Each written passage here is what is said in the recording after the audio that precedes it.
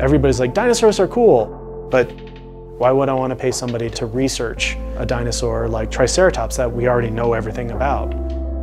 The fact is, we don't know everything about him.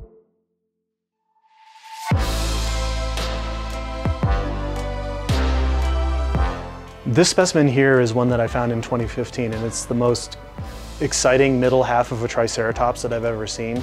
Going through all the bones, there's all kinds of weird lesions and stuff in the bone, and it looks like this animal was bitten by a T-Rex, got a staph infection, a bloodborne infection back in the Cretaceous, survived the attack for like 2 or 3 or 4 weeks, and then just died of its disease after that.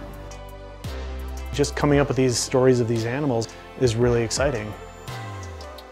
I spend a lot of time living out of my tent finding these new animals.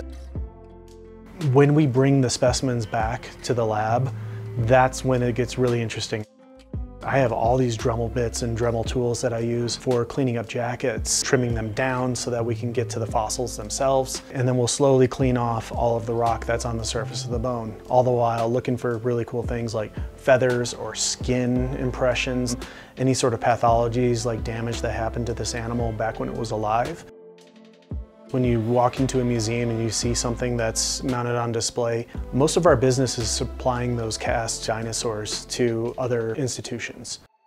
We pour all these specimens. You've worked on model kits when you were a kid. They all have these little trim lines, these flashing lines and stuff like that. Multiply that by an 80-foot long apatosaurus with 300 bones. We use months of Dremel time just cleaning it so that we can go ahead and then assemble them, paint it up, and get it off to our customers, scientists, and the public all across the world. Finding the dinosaurs, looking at the ground and seeing the story that it tells, it always evolves.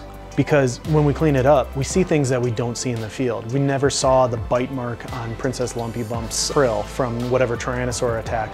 With Eric the Half-a-Trike, we had no idea this thing survived a Rex attack and died of a staph infection.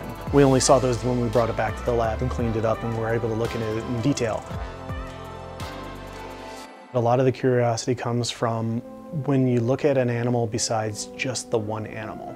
I mean, we have ecosystems now, they had ecosystems then.